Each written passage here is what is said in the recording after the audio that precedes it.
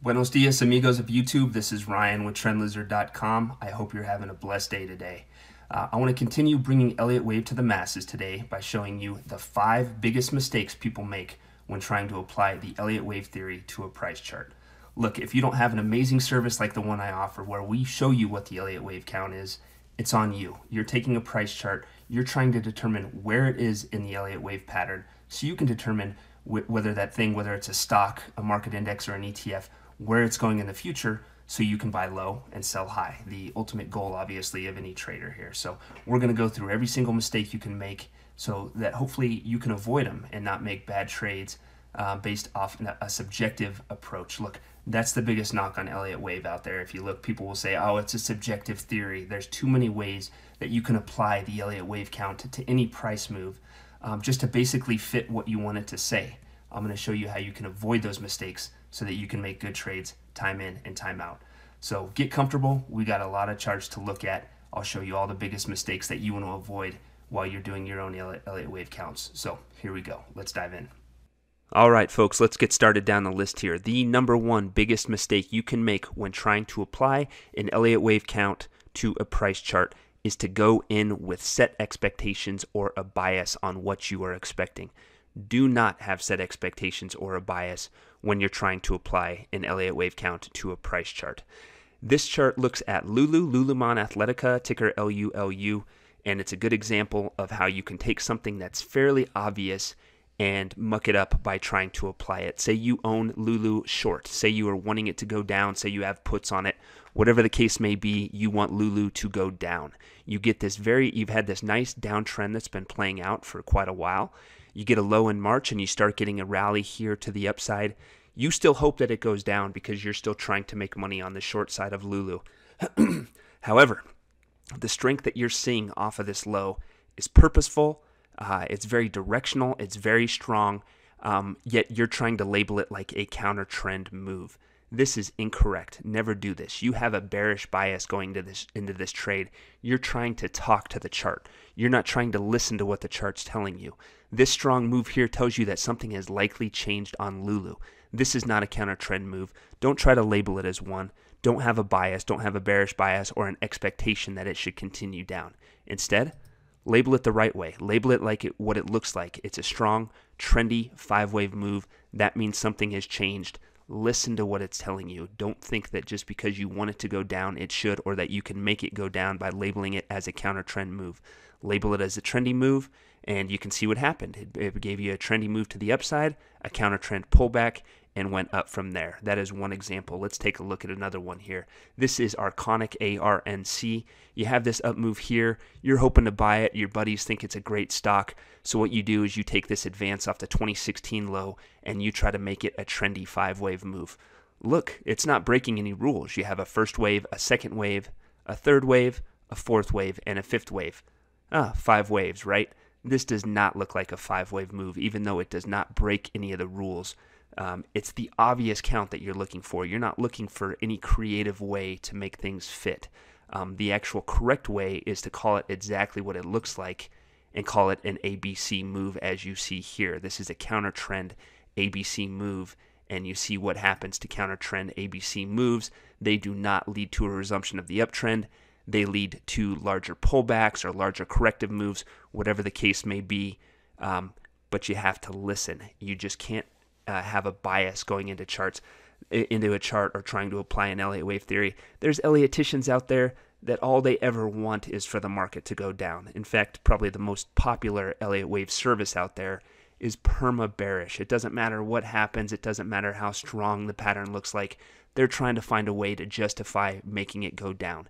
If you're in there trying to justify anything with your labeling, you're doing it wrong. Just listen to what the charts are telling you. This is a counter trend move. Label it as a counter trend move, and you're going to keep yourself safe. The second biggest mistake you can make when trying to apply Elliott Wave to a price chart is to get creative with your labelings. And this kind of goes along the same lines as having a bias when you go in. You don't want to just see what fits, what you can jam onto the chart. You don't want to be creative. You want to look and find the most obvious thing that makes sense. And represents the true spirit of what's going on with the price action here. So here's an example. This is Apple. Look, it traced out a really nice ABC pullback. We know ABC pullbacks are counter trend moves. 3-wave moves are always counter trend moves. Trendy moves are 5-wave moves. So at this low, you might be really excited thinking, this is a great buying opportunity on Apple. So that you start getting some strength here. It comes to the upside. It kind of takes this choppy, funky, general 5-wave form. So you could be creative and say, oh, this is the start of a new trend. We're going to buy it. This looks like a 5-wave move. Even after you get a large pullback and you get most of this retraced, you say, nope, it hasn't retraced this entire move.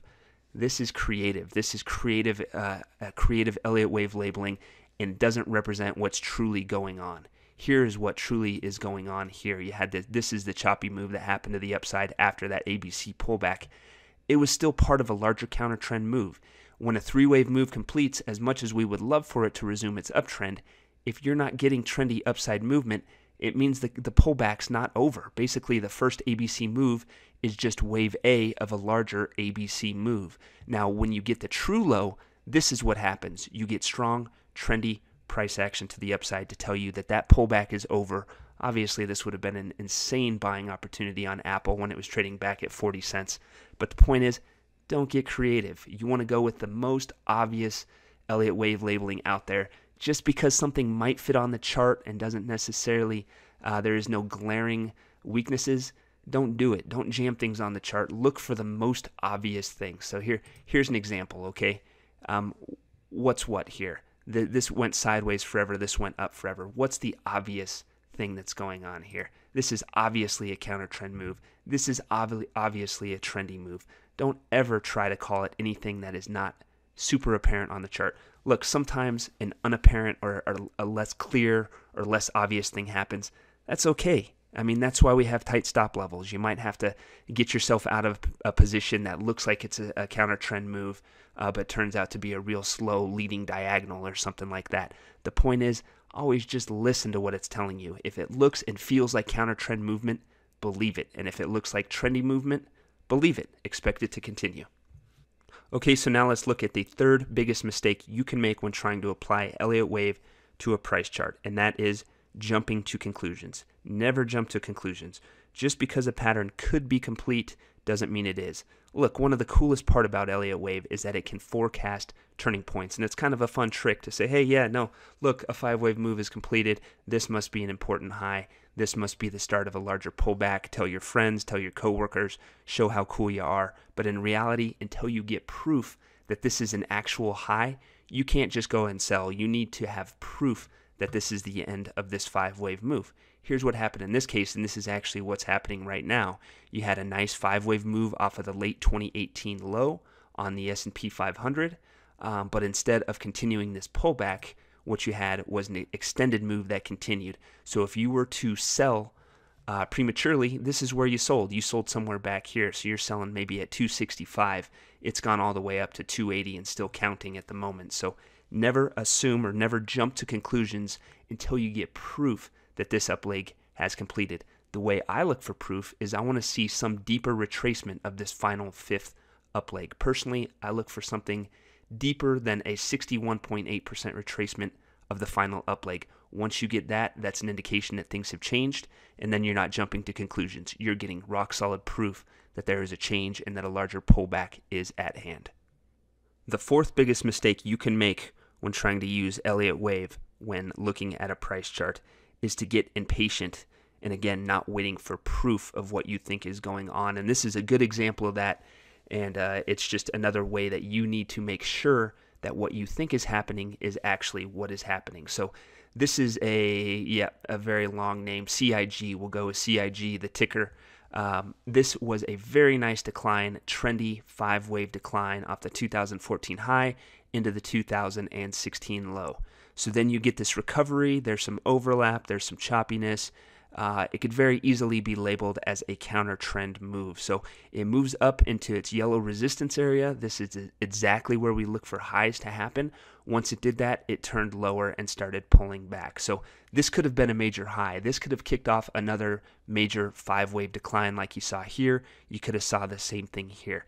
But you need proof. And by that, I mean you want to see trendy downside movement occur to indicate that, in fact, trendy price action has returned to the downside, right? Pretty obvious. Instead, what you get here is you get this three-wave move, and then you start getting some strength. You're not getting proof that this is a counter trend move and that the downtrend has resumed. So if you let it play out a little bit here, what you get this counter trend action, and then you get another very strong up leg. Because this downside action here was not trendy, it told you that this was not the resumption of the downtrend. Instead, this is some counter trend action, meaning that whatever happened off the beginning of 2016 was not over. Maybe it's a first wave as a leading diagonal. Maybe it's an A wave. Who knows? We'll find out as it goes. But what we did know is that when this move proved to be a counter trend move and not a trendy move, it meant that additional strength was coming, and that's exactly what happened. So always wait for proof before you start trading a pattern that you think is playing out. The fifth biggest mistake you can make when using the Elliott Wave theory is to ignore new information. You have to adapt when price tells you to. Look, you can have a pretty clean count or a pretty clean price move and have a pretty clear expectation of what should happen. But if it doesn't happen, you need to adapt. You need to be adaptable and understand when whatever you think is happening based on your Elliott Wave count proves wrong. You need to be willing to move quick to get on the right side of it. Here's a good example, and this is fairly recent. This was at the December 2018 low, which is an important low. The market's really shot higher off of that. But if you look what happened here in December, you had this super sharp down leg.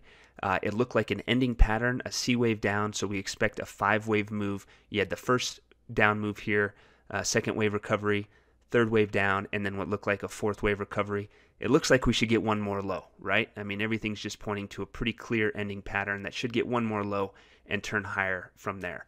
That didn't happen. What happened is DIA, the Dow ETF, this was the move that looked like a 4th wave. Didn't happen. It reversed up and continued higher from here.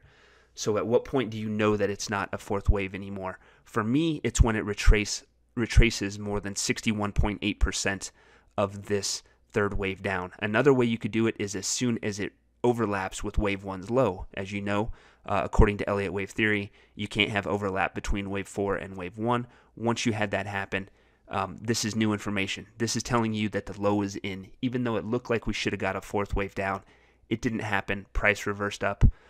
So that's an indication that something different is happening and that you need to consider this the low to wave C. Let me look at a different example here. This is the SPY, and these are tricky situations, okay? These are trades that you are very likely going to take a small loss, and it is a very good reason why to use tight stop levels as we've described in previous videos. But what you have here is you have this very sharp decline, looks like an ABC decline, which is a counter trend move, obviously, and then you get a very clear 5-wave advance to the upside, suggesting that the uptrend has resumed. From there, you get a pullback, a nice counter trend pullback, and then SPY turns higher again. This looks like a buying opportunity, right? I mean, you have a nice 5-wave advance. It's a counter trend move to the downside. You're getting a breakout. It found support where it should. Everything is pointing higher. However, what happened? It broke out to the upside. It set a new high, and then it reversed down again. So even though you thought this was the start of a new trend because it was a nice 5-wave move, what happened is it reversed, went back up, and reversed again. So what it left you with instead was a counter trend ABC move. That tells you that the pullback is not yet over. If you're getting counter trend moves to the upside, that just means that the uptrend has not resumed yet. You're getting a larger pullback. When you will know that is when this up leg is retraced by more than 61.8%. Once that happens, that tells you you have to pay attention to the new information. You have to adapt. You have to get out of the trade, expect a larger pullback, and then just continue to wait for this counter trend pullback to finally end, which it ultimately did. It took a long time, all the way to December, so that's exactly why you don't want to just sit through a move like this. You just want to get out and get out of the way and allow price to do what it's going to do. All right, folks, so there you have it. Those are the biggest mistakes you can make when trying to put an Elliott Wave count or labeling on a price chart. The most important thing is you don't want to have a bias going in. Don't have expectations. Just listen to what the chart's trying to tell you, and it'll guide the way for you. The other thing is you never want to get creative with your labelings. You want to go with what's most obvious on the price chart. If it looks like a trendy move and it's clear, and then it's clear that something followed it, that something has changed, and it looks like a counter trend move, call it what it is. Don't try to make it anything it's not. And if it requires you to adapt and change what your expectations are, well, then do it, because the chart is all that matters. Price actions is all that matters. If you try to make it what you want it to be, then you're not really listening to the charts. So I hope that's helpful. We'll keep putting out these videos. Please subscribe to this channel. We're trying to build it as big as we can and just get the word out about Elliott Wave and show it to the masses and show that it's just not as complex as it can seem to be when you're getting started. So have a wonderful day. We'll talk to you again next week. Take care.